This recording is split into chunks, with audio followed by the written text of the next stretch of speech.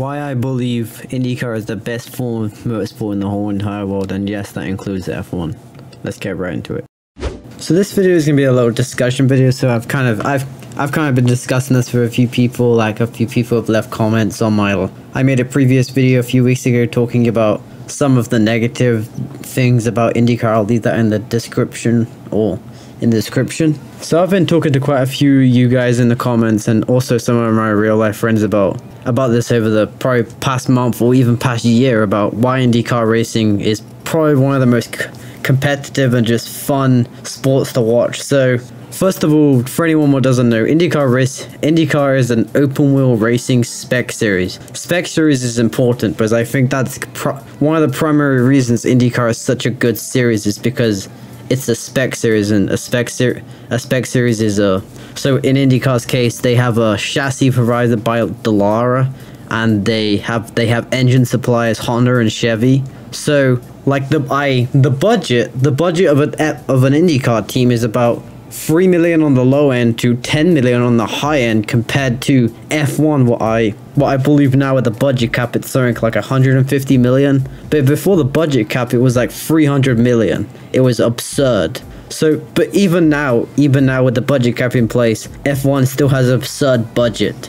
And that's kind of what is cool about IndyCar, is everyone's kind of on the same playing field. There's some advantage big teams have, but for the most part, everything is completely fair. No one really has a humongous advantage. Of course, you're never going to be able to make it 100% fair, but you know, that's kind of part of it. I think one of IndyCar's biggest advantages is how unpredictable the races are. The races are chaotic. Like, for example, the first season opener at St. Petersburg was insane. I mean, some people didn't like the amount of crashes there was, but the intenseness of there was so many for the first half of the race, everyone thought Roman Grosjean was gonna win it, and then Scott McLaughlin overtook him. So then it was like, oh, Scott McLaughlin is in it now, and then they both crashed out, and then Pato O'Ward was, oh, Pato O'Ward's gonna win it. But then Pato O'Ward had some problem with his car, and then Mark Ericsson won it. It was just so chaotic. It was so unpredictable. The pit strategies are so kind of radical. There's only 2 tire compounds, but because they do refueling, it adds so much level to it. Fuel strategy. There's been so many like historic races on, like, especially on ovals. That's kind of where fuel strategy really comes into play, like on the 500. There's been so many races where, like, fuel strategy has come into play. Like, drivers have gone over the radio and be like, oh, we're losing this race, we're gonna lose, and their engineers are like, trust me, we got a fuel strategy, it's gonna work. And then it plays out, and then it's just really amazing, them kind of races. And then what also ties into it is the amount of action involved in the races. So I did a little Google search about this before I started recording this video. So in 2021, the amount of passes was 3,526. And then I compared that to F1. In F1 in 2021, they had a total number of 599 passes. And F1 has, and then I know people are going to say, well, IndyCar has more drivers. But IndyCar has less races, more drivers, but F1 has more races and less drivers, and they have less overtakes. What doesn't make any sense. And then in 2022, IndyCar had 5,881 passes compared to F1's 785. That's insane. The IndyCar has that much passing. It is just ridiculous. And then to add to that is what I've kind of noticed, because I am a very avid supporter of both IndyCar and F1. I've always been an F1 supporter, and I only recently got into IndyCar a few years ago. So the thing I noticed about F1 too is, like, F1 cars are extremely weak. Like, how many times did someone get front wing damage or something, and then they had to pit for a new wing? It's insane. If you crash in F1, you're done.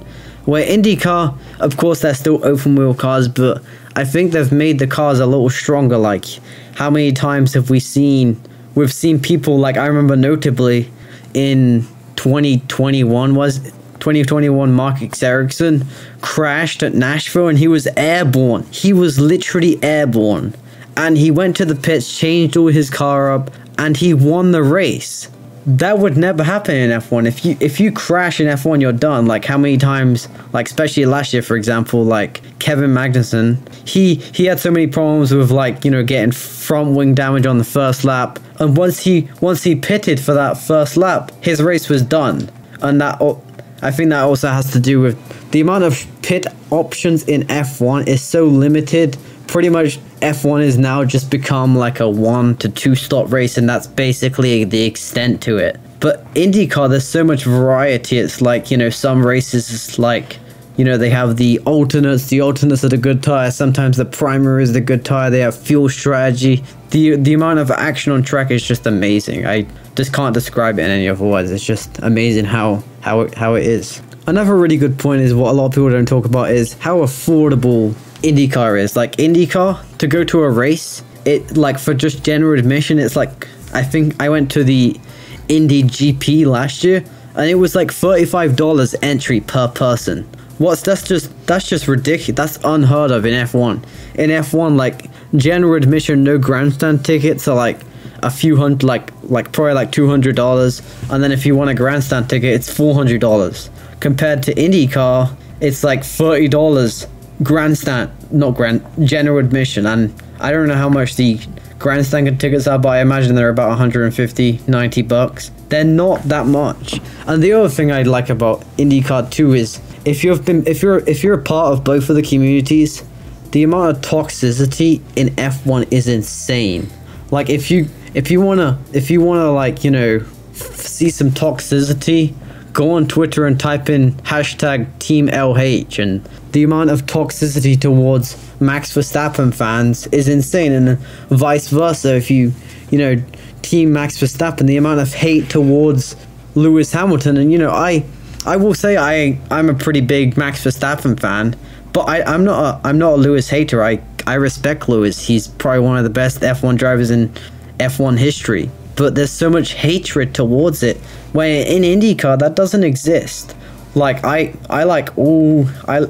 know there's a lot of people like this, what just like a lot of different drivers. That, you know, if you're a Scott Dixon fan, some people are also a New Garland fan, and they're also an Elio Castroneves fan. There isn't really, as far as I know, there isn't that much. Of course, there's some rivalry. There's some rivalry in some people, but the amount of toxicity isn't as bad as F1, and that could be to do with popularity, but it's just the IndyCar is such a welcoming community is kind of what I like about how IndyCar is. Like, for example, I've seen a lot of posts recently, like, you know, people converting, or not converting, but like starting to watch IndyCar, and they post a Reddit post on the IndyCar Reddit, and they'll be like, I just started watching IndyCar, can anyone give me some tips? And everyone's so welcoming, and they're like, oh, welcome to the community, you know, here's here's a resource, here's this.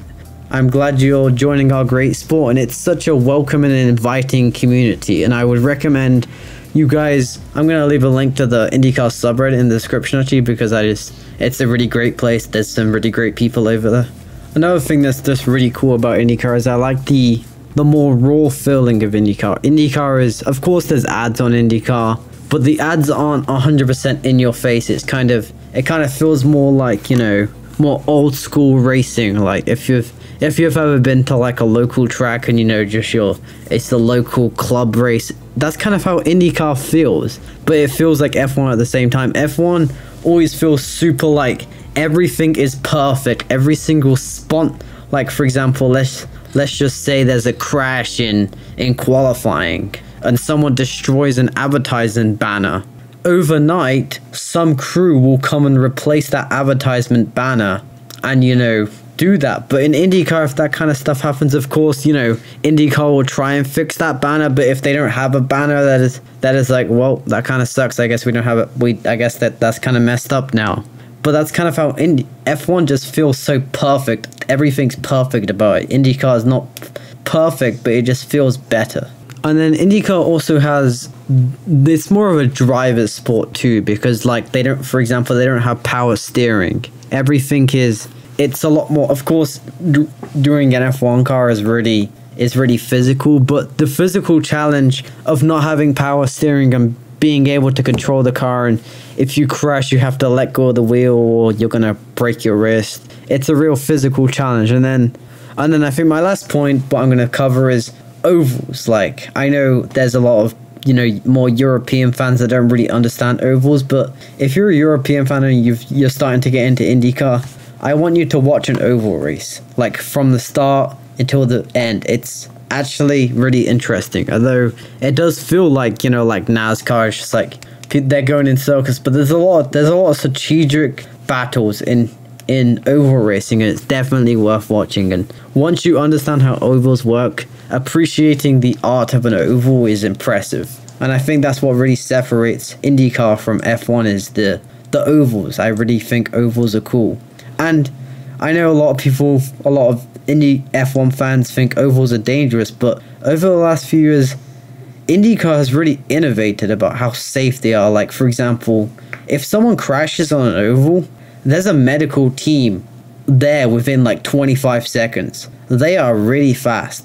Their medical team and their safety features on the new IndyCar is just insane. It's probably the best medical team in the world, period. It's just amazing how fast, and in general over the last few years the cars have become so safe. And I mean, in F1 they're also extremely safe. Most levels of motorsports nowadays have extremely safe and fast cars, but it really just no one really dies in motorsports anymore. Like, of course there's obviously anomalies, and if there's a bad crash then obviously there's a chance, but safety has really improved, especially in IndyCar. And that's kind of what a lot of people have against IndyCar, is how dangerous it is. They're going upwards of 230 miles an hour on ovals, but chances are, unless it's like crazy, people are gonna survive. No one's really died in a long time. So yeah, that's gonna be it for this video. This has kind of been a longer video, but I just kind of wanted to just talk and kind of get this kind of stuff off my chest. I've been thinking about this for a long while, and I wanna see if you guys agree with me. If I didn't cover anything in this video, let me know, and I'll try and make maybe a follow-up video if I didn't cover something. So yeah, I'll see you guys in the next video. Bye.